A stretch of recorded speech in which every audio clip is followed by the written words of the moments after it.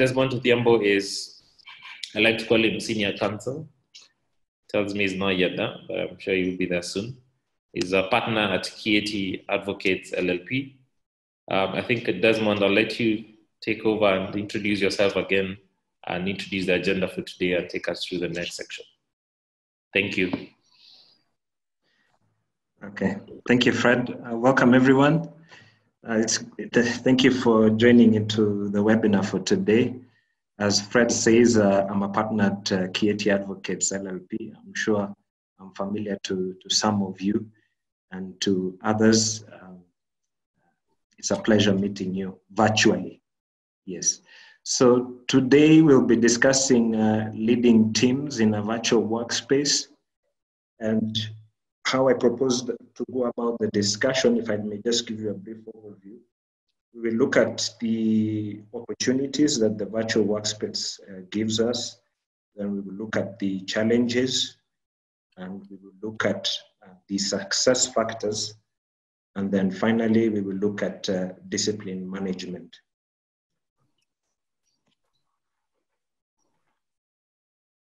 So if we may begin. So I think many of us have been thrust into the virtual workspace because of changes in our social environment, which has been brought about by the COVID-19 pandemic. Now, with this pandemic, the Ministry of Health, in conjunction with the Ministry of Labor, have advised employers to make sure that social distancing is observed at their workplaces. So because of this new dimension that has sort of been imposed on us, it has given us quite a number of opportunities that we did not realize before. So the first obvious opportunity is, of course, that there is enhanced safety for the knowledge-based workers. So if you have, in your organization, if you have jobs that only require to process knowledge, for those kinds of employees, it is not mandatory for them to come to the office to carry out their tasks. They can be able to carry it out at home.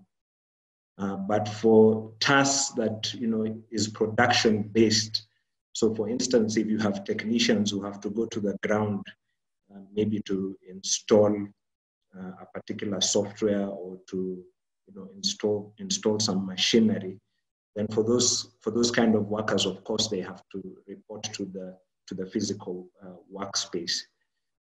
But the opportunity now that working virtually has given many organizations is that you can be able to implement it either fully or partially, depending on the various roles that you have in your organization. So if some of your organizations are production-based workers, then having the knowledge-based ones, working from home reduces the overall population you have in your office. So it is easier to be able to maintain the social distancing in your sitting arrangements, or even in the communal areas, your tea places or your cafeterias. So that is an immediate benefit. The other benefit, opportunity with a virtual workspace is the synergy across borders. So these changes in our social environment has really changed our mindset. So before we thought that we can only collaborate or work with people who we are in the same building with. But now, having experienced, working from home, it has sort of changed our mindset, and we have realized that we can actually collaborate with team members even across the globe, from wherever they're located, to achieve a particular task or to achieve a particular project. So the change in mindset, has enabled us, to be able to see that there are opportunities for building synergies across borders. Then the other opportunity with a virtual workspace is that it promotes organizational learning. So what we mean by this is that there's need with a virtual workspace, there's greater collaboration between the experienced workers and the less experienced workers. There's a greater need to share knowledge and to collaborate. So in that way, the whole organization is able to benefit, especially from the senior employees, if I may call them that, who have some tacit knowledge that is just stored in their minds and is not expressed in any written form. So, and in a physical workspace, they would probably carry it out by themselves, but because of the distancing between fellow colleagues and so forth, there's a greater need to share that knowledge to achieve the intended outcome. Yeah. So those are the opportunities. Of course, with the virtual workspace, there are still challenges that come with it. And some of the challenges that has come with it is that the level of communication technology tools and skills that we have. So if an organization has not invested enough in the communication technology tools, for instance, if you've only been used to using email and maybe that is the only form of technology that you use to communicate, then of course you are not able to tap in to the full you're not able to collaborate with your team members at optimum levels. And then of course also there is the skills of using these tools. So I think many of us have had to learn how to conduct a Zoom meeting or conduct a Zoom training. So the skills, depending on the level of skills of your team members, it can either be a limitation, or you might find that you are in a good place. So that is a challenge. The other challenge is self-leadership skills.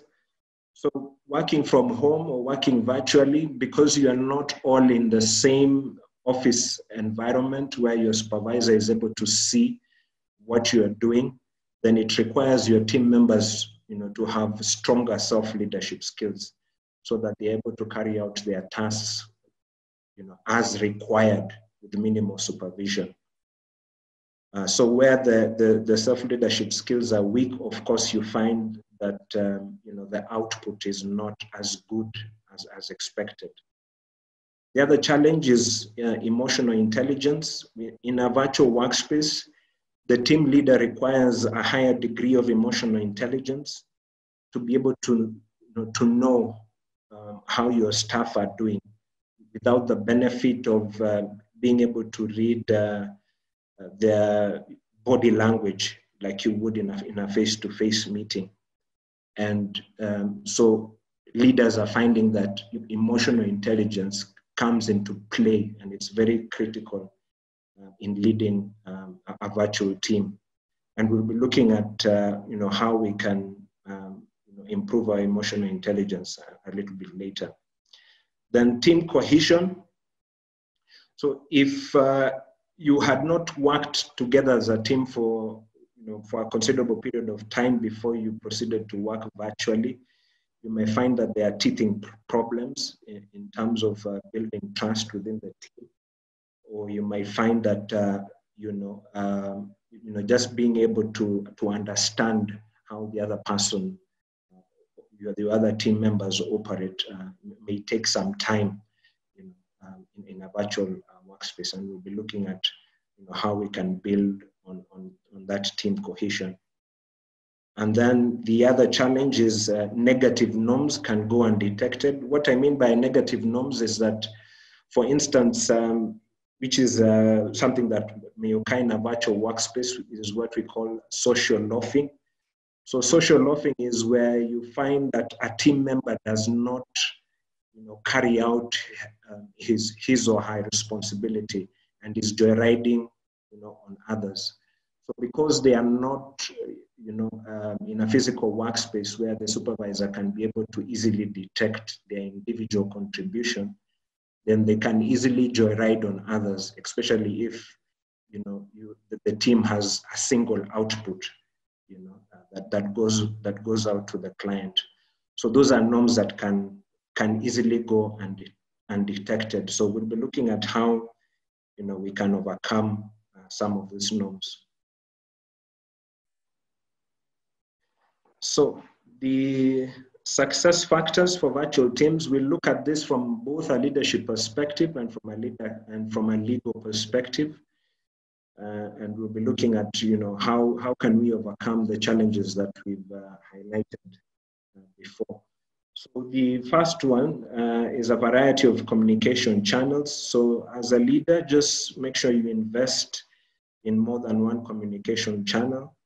So you could have, for instance, email, you could have virtual whiteboards, and you could also invest in video conferencing tools. So it would mean, for instance, you have to subscribe to either Zoom as an organization or to Microsoft Teams, just to enable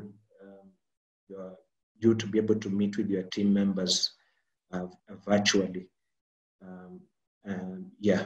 So a variety of communication channels is important. And then just give your team members the freedom to choose what works best for them. As team leaders, we have a weakness of imposing a particular channel, and maybe it is because it is on the recommendation of a consultant.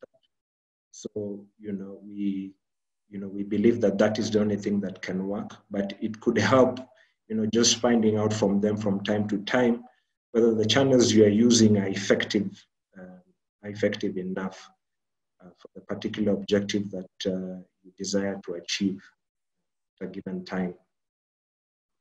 And then social awareness. So both social awareness and relationship management goes towards our emotional intelligence as leaders. And social awareness is just being aware of where your employees are, emotionally. It might not be easy to decipher your employee's emotion in an email. So it might be beneficial, for example, to use a different channel of communication from time to time. For instance, in our office, we normally have a departmental meeting every Monday morning via Microsoft Teams. So we meet virtually. And in that meeting, it is just to find out, how everybody's weekend was, how they are doing, how their families are doing, are they ill, are they undergoing any challenges, whether personal or work related. So that kind of interaction before you actually delve into the main tasks, either at the late of the day or in the course of the week, helps you as a leader to be aware what is really going on with your team members. Then once you become aware of what is going on with them, that will help you manage your relationships with them. So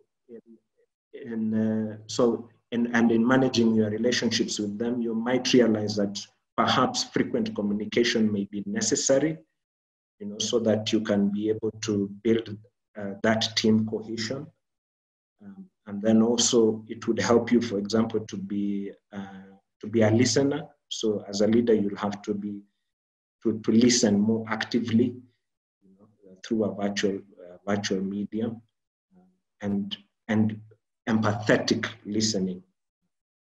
And then also part of relationship management is that it's a good habit to praise your team members, from time to time.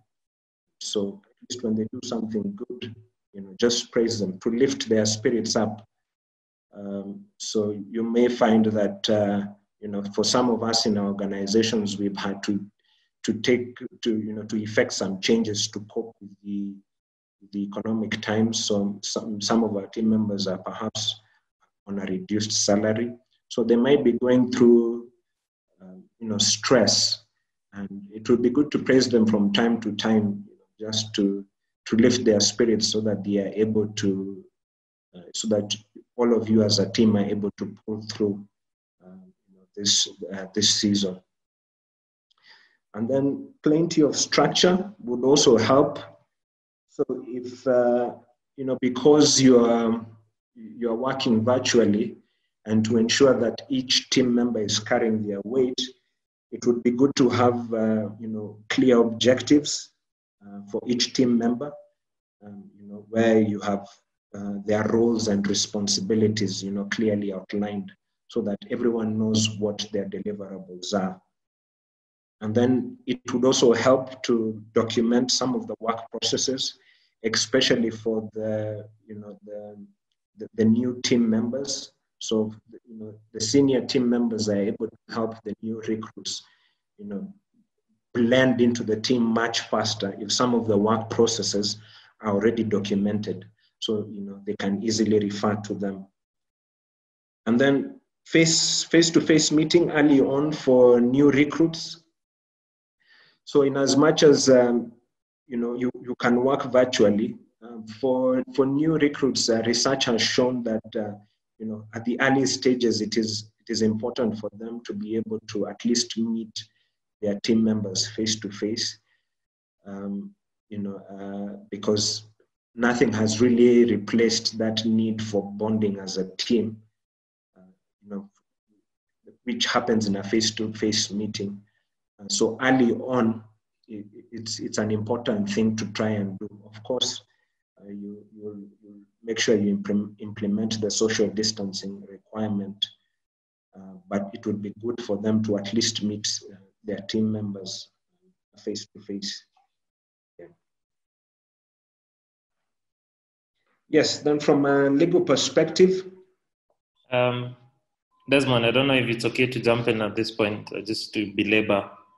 Yes, sure. One of the points you had about communication. I think we've seen that really work, that there's no over communication during this period, because everyone else is, we are in a situation of uncertainty. And I think the more you communicate, the better for the teams. We've seen folks, in our case, even, creating a group on WhatsApp for just any chit chat to be helpful. Officially, we use, channels like Slack for, just keeping the team working together, and email for the formal conversation. So I thought that's a really great point to just add on, that, there is no over communication. I've had people ask, is it too much? Is it too less? I think the more you do it, the better. Yes, absolutely. Absolutely. Yeah. And like you've rightly pointed out, it builds on our social awareness. We're able to know what's going on with them. Yeah. All right, absolutely. Great. Thanks. Yeah, so from a legal perspective, the labor laws impose a general duty on all organizations to promote, good labor relations.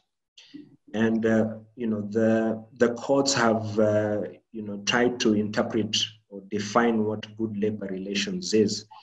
In the Employment Act itself, there's no definition of what a good labor relation is, but the courts have tried to give clarity on this, and they have said that beyond what you would provide in a contract of employment, for example, the remuneration and so forth, you, as a leader, you have the responsibility to provide a conducive working environment. So that duty still carries on even in a virtual workspace, just to make sure that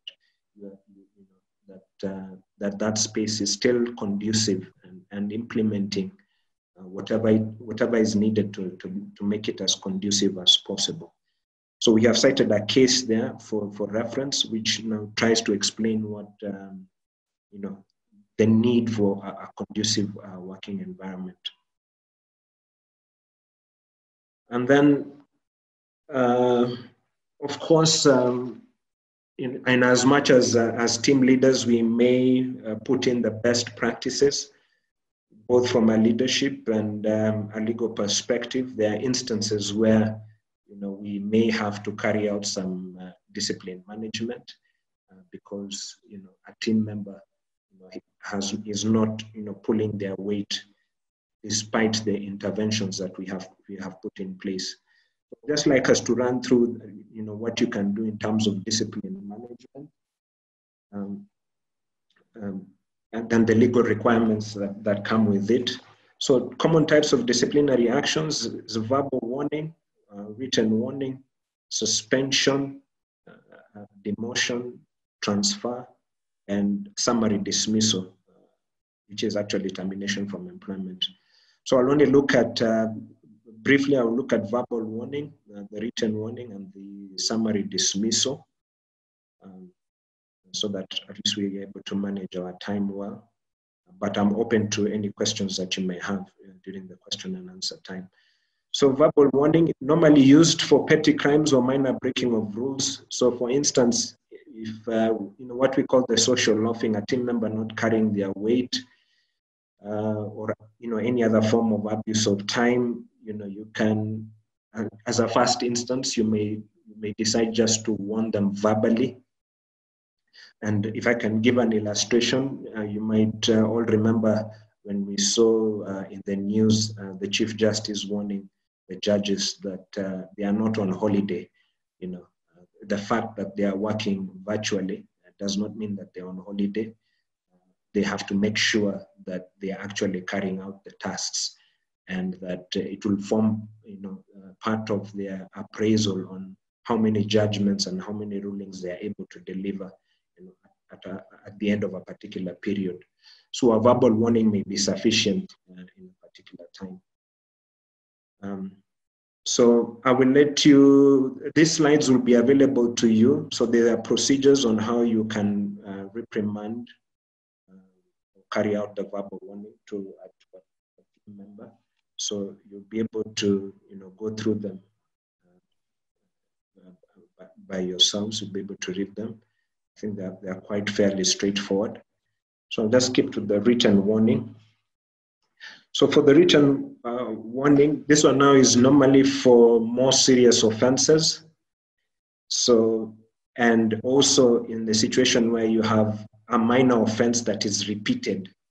So for example, now in the case that we have used on the social loafing, if somebody is repeatedly not carrying out their responsibility, or bringing their contribution, then you may decide to use a warning letter. And the warning letter normally remains in their personnel file, and the consequences of a warning letter, depending on the policy that you have as an organization, is that that team member may not be eligible for a promotion for a period of a year, or may not be eligible for a salary increase or a bonus. So it has more serious consequences than a verbal warning. There are procedures as well to comply with when before you decide to give a written warning letter, and you'll be able to go through these procedures, and we'll share the slides with you so that you can see how to what needs to be done before you issue a warning letter. We go to summary dismissal. So in the event that the offense committed is a serious misconduct, and this will normally be judged by the consequences of the conduct. So for instance, if a team member was supposed to carry out a certain task, and because they didn't carry out the task, you either lost out on a contract, or a client was very disappointed and you ended up losing the client, you may decide to terminate this particular employee from your employment, and if you feel, and the yardstick here is really whether that relationship of trust and confidence has been eroded. That is the yardstick. So there are certain safeguards, though, that the law provides that we must adhere to even before we dismiss somebody from employment. So, and one is the aspect of fairness, and fairness is looked at both as substantive fairness and procedural fairness. So substantive fairness is whether the reason for termination is valid, and when you're looking at whether the reason is valid, you may find, for example, as a human resource manager or as a CEO, one of your departmental heads reports one of your employees to you. So your responsibility then is just to do some preliminary investigation, just to establish whether or not what has been reported actually occurred. And then also you make sure that it is a fair reason. It relates to their conduct and to their performance in the workplace. And procedural fairness, you must ensure that you also adhere to the procedural fairness. So, and there are three main things that you should adhere to that are provided by the Act as a minimum. One is an explanation of the reason, before you, in a language that the employee understands, that you are actually considering the termination. And then these employees have a right to be heard. And then you must also hold a disciplinary meeting where they have a right to be accompanied by a fellow colleague. So the steps in disciplining, we have outlined the steps which you can be able to follow. So perhaps, Fred, if I'm not running out of time, I can maybe quickly go through it in about 5 minutes or so. 5 minutes will do. Okay. So the steps in disciplining an employee, as I said, first of all, is just to conduct an investigation, to establish the facts and to review the evidence. And then, being able to then speak to the employee concerned, just to establish what happened. So be firm, clear, and approachable in your request, and just address the issue directly. Sometimes for some of the team leaders, we have a difficult time in addressing the issue, but these are one of the instances where you just have to address it directly, and then give the employee an opportunity to respond and just engage in a conversation. So listen actively and attentively. You may do this in a face-to-face meeting, either you invite them at the office or you may do this virtually or even over the telephone. What is important is that you engage them. Then from that initial engagement, if you see that an offense was probably committed, then the legal requirement is that you have to formally issue them with a show cause letter. And so a show cause letter, basically invites them to explain or to show cause why disciplinary action should not be meted against them. There are requirements, minimum requirements that a show cause letter must have. You must give reasons for the contemplated dismissal, and then give them a reasonable period to respond. So for instance, don't give them or send them an email in the morning and tell them I need a response in an hour. Just give them a reasonable period. It will vary depending on the infraction in question. And then in that same letter, just inform them that they have the right to be accompanied by a colleague or a union representative at a disciplinary meeting. In the disciplinary meeting, it is good where possible to have a disciplinary committee that would either include the direct supervisor or different from the direct supervisor to avoid the perception of a mere formality or a predetermined outcome. And then before the meeting starts, just have an attendance sheet to make sure that you have a record of who attended, and then keep minutes of the meeting. You may need them for reference purposes. Afterwards, have adequate time for deliberations, and then if the decision is to terminate, then make sure you give the reasons, the results of your deliberations and the reasons for termination in writing. And then in your letter of termination, also just set out the dues that, as per the contract, that will be given to them. And then also give them a certificate of service So a certificate of service simply just says they worked in your organization from this date to this date in this specific role. It is not a recommendation, neither is it, it is not a recommendation. So you don't have to say that they were a good employee, or you don't have to say that they were a bad employee. It's just a plain record to show that they worked in your organization. So in conclusion, if you are, as team leaders, if we are able to use both the leadership perspectives and the legal compliance, we'll be able to have a successful virtual team. So thank you very much. Thank you, Desmond. If there was a way to clap virtually, I think you can note that we have done that. Thanks for that conclusion that, at the end of the day, it's about leadership and compliance to be able to successfully, lead virtual teams. I hope we've taken a lot from that. This is the next session where we allow you to ask us questions. I see there's some that have already come in. Before we get into that, we have a poll that we would like to hear from you. It's a very simple 3 questions. I'm going to launch it. You'll see it should be your right side of your screen. If you're on mobile, I'm not sure, but something should pop up on your screen. We just want to understand how you as a manager are coping in this environment. You can be able to choose, it's a yes, no. You can select the options. It should take you through less than a minute to be able to fulfill that. Then on my end, I can be able to see, how many people have actually responded. So we'll give you feedback right now. I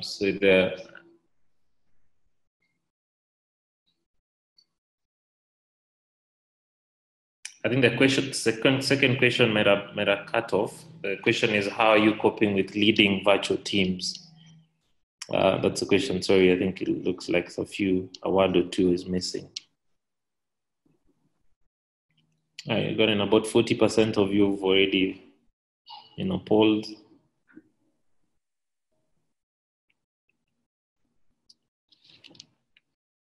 I don't know if you guys are able to see the poll results. Are you? Or is it just me? Desmond, are you seeing the poll results on your end? No, I'm not. I'm not seen. I'm not able to see it. I guess it's my privilege. I'll share the results. Let's see, 72% of us have to wait for a few others to do that.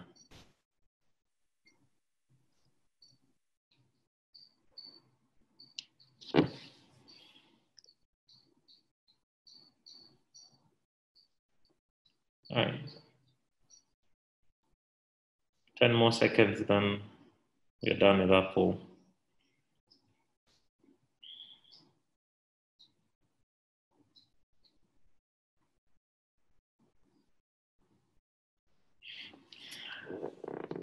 All right, so we've gotten 79, 80% of you have polled.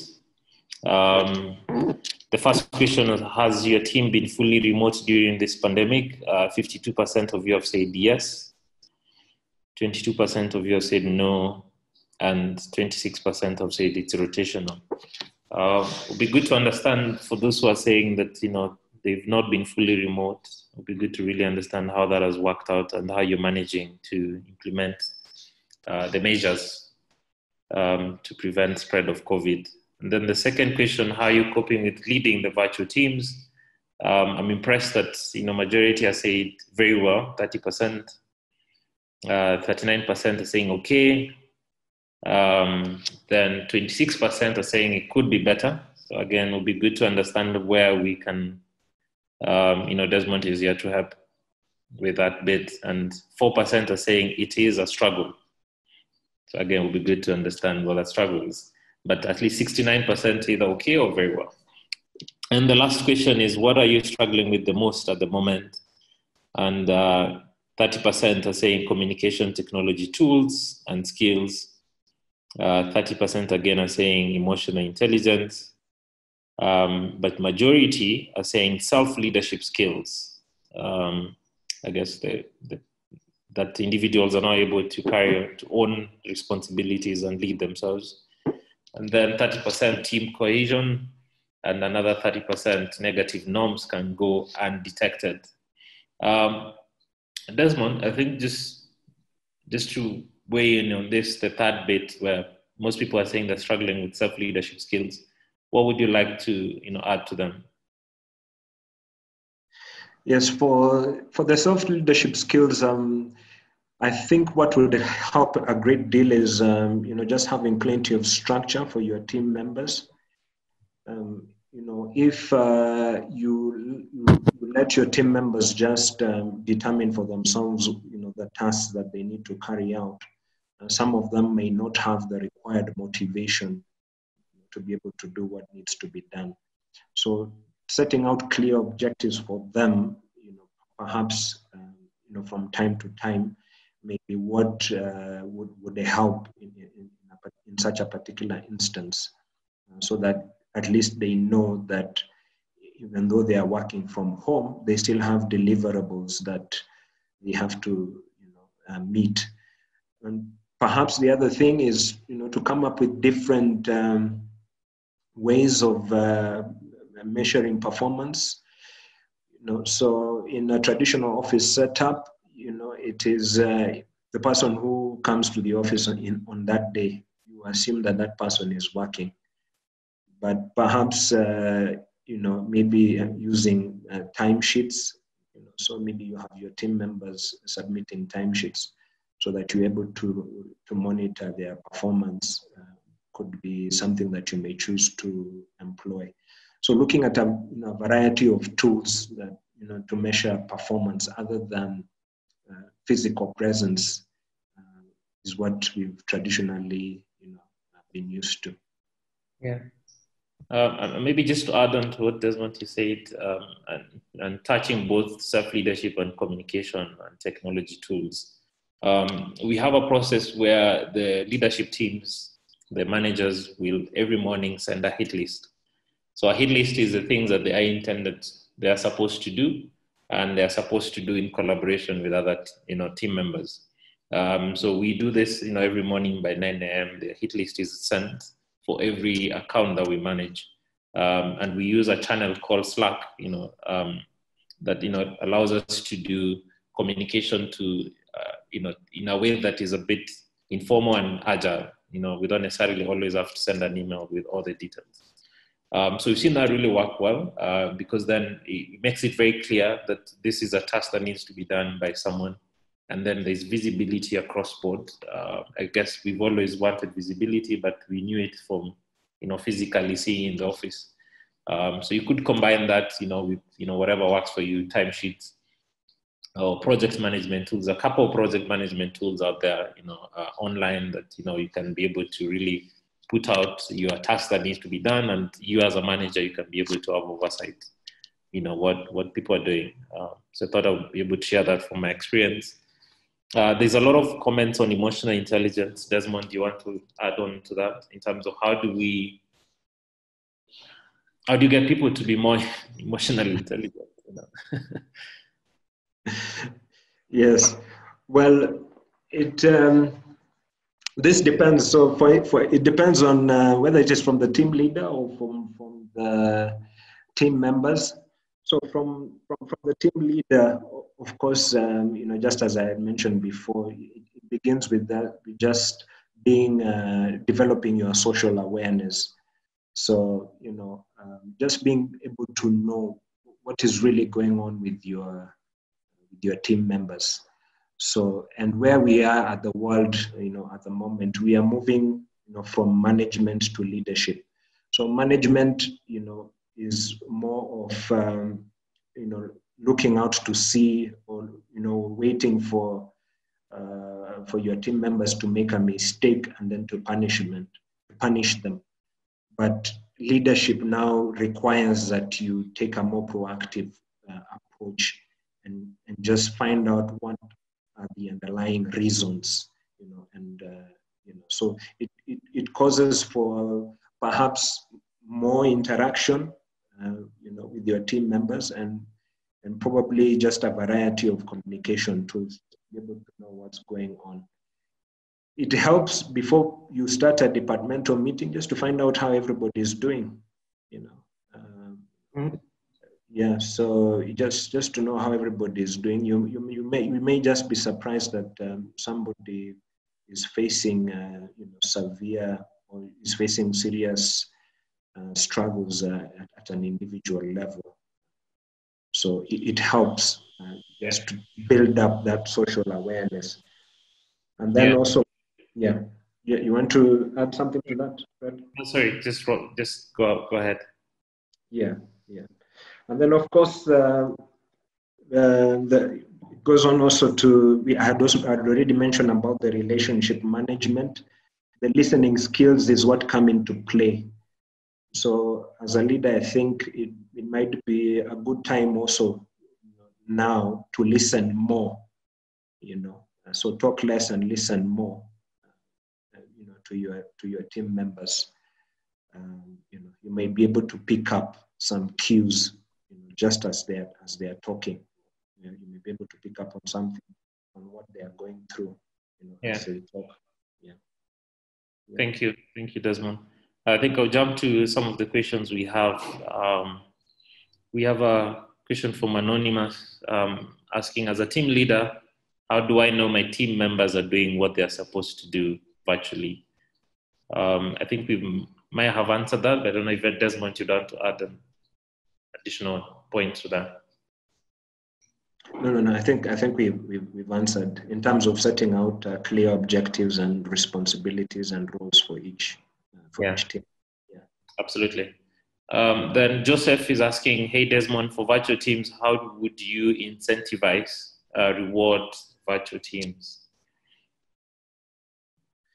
Okay, I think for virtual teams, a team-based reward would probably be the most appropriate, as opposed to an individual reward.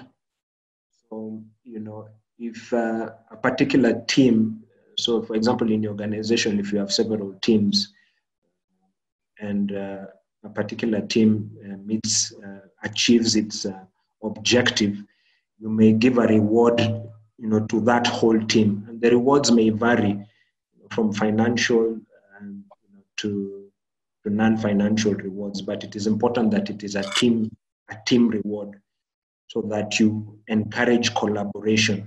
Because if you only give an individual reward, it will encourage people to be individual stars. There will be less need to collaborate with others.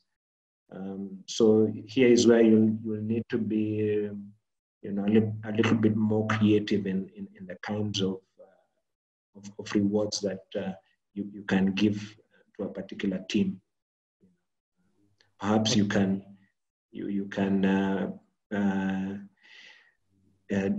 promise them a holiday when the restrictions are lifted for the whole team, but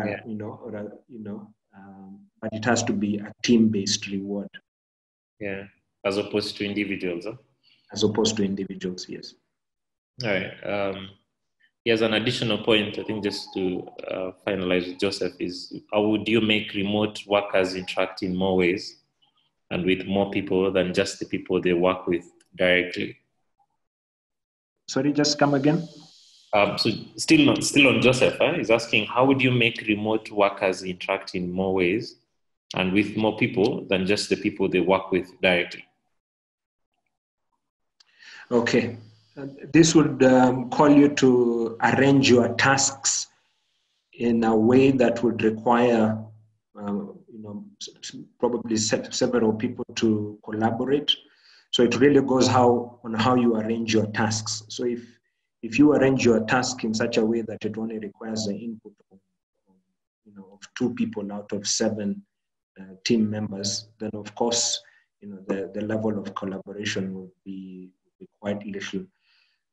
So you want to make sure that you just divide your tasks in such a way that there's interdependence.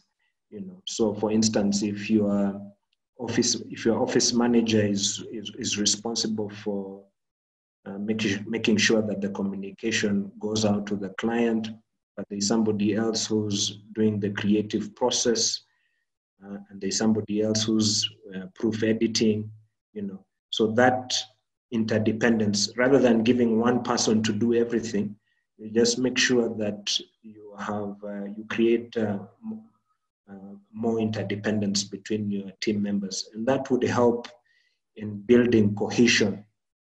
So when you're working in the virtual space, you don't have the benefits of many team building exercises, although there are still some that are available. But just being able to organize your tasks, for greater interdependence would make sure that your team members are working with with more people than the usual people they work with. Yeah.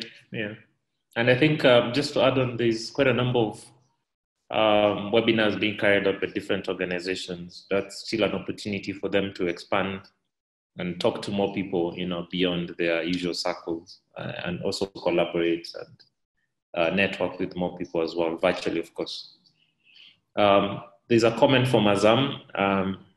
Says, I'm able to offer a number of training programs on subjects that would help with self-leadership, productivity, procrastination, growth mindset, and habit building are all sessions that I've been doing as keynotes in the past and virtually since COVID-19. These are typically programs that we charge for, but I'm happy to discuss this with you further. Azam, would you like to, just to elaborate further how you do this and how you'd like, those who are interested to join you? You can raise your hand and I'll allow you to speak.